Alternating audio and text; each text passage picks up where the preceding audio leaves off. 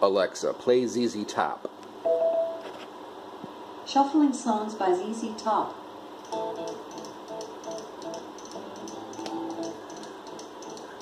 Very, very cool. So, it's been hot as hell here in Oklahoma, but the system is running really, really well, averaging about 21 kilowatt hours harvest out of these guys. Batteries are running good. Monthly inspection, all that good stuff. But one thing I did want to show you really quick here is this is an off-grid system, and I just transfer power, solar, battery, over to here. And here are some of the circuits that I run on solar. Refrigerator, dishwasher are on A, right here. And this is an either-or transfer switch. Up here, position is in solar. Down here is off the mains. So that's what's really cool about these transfer generator switches, is that you can, it's an either-or, and you can select which one or which circuits you want to heat up. Living room has, I don't know how many outlets, probably 4 outlets in the living room. On here, South Kitchen GFI has the TV, a couple of outlets are on that GFI circuit. This is the one I added, the D, which is a North Kitchen GFI, which has the outlet for the 1-ton window air conditioner, toaster oven, all that stuff. I took the microwave off the circuit. And these are 20 amp circuits here, so they're a little bit stronger. This is all work the electrician did. E has a lot of stuff on it. Entry, study, west garage, outlet. A lot of outlets on this. Entry is the outside lights, garage door lights. Study, of course, is the study, in my little office with the computer in it.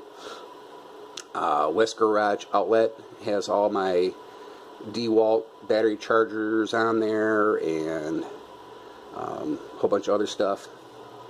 So this has a lot of stuff on it. Finally, the kitchen lighting, master bedroom. The master bedroom has all the outlets, and I'm also running that 8,000 cooling BTU window air conditioner on that. So yes, it's a 6-circuit transfer panel, but there's a lot of stuff that this thing will heat up. Granted, I would have liked to have the 10 one, but for my system the way it is right now, especially in the summertime, is doing well. Oh, one thing to note on the master bedroom, I'm running a smaller system, that portable solar generator, that 24-volt one, looks like a Army surplus box. It's not actually on this circuit right now. I use that 600 watts in solar panels on the pergola in that solar generator to run that air conditioner during the day. Then at night I unplug it and put it on the outlet, and then it goes back on here. But by about that time, I'm already transferred back onto grid power and their lower charges for electricity. Now let's take a look at a typical day and how many kilowatt hours this house uses and how much I have offset. Alright guys, sorry about the audio quality on this microphone. I'll do my best. This is from my Outback Power inverter. For 24/7 it monitors what's going on with my system, and as you can see, at about 7 o'clock is when I turn off the grid and start making solar power, storing and using. And as you can see, it starts about 7 o'clock, and then about 7 p.m. is when it shuts down and it automatically switches back to the grid. And if you look up there right under the consuming thing there, I'm running about 50% off grid in the summertime.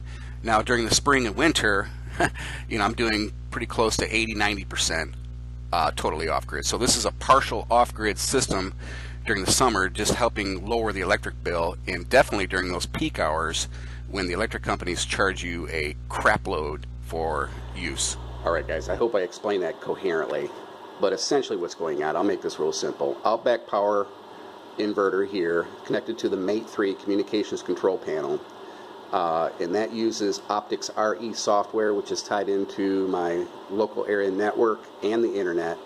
and it pumps out all the data, what's going on with the inverter, 24 hours a day, 365 days a year, yakety schmackety.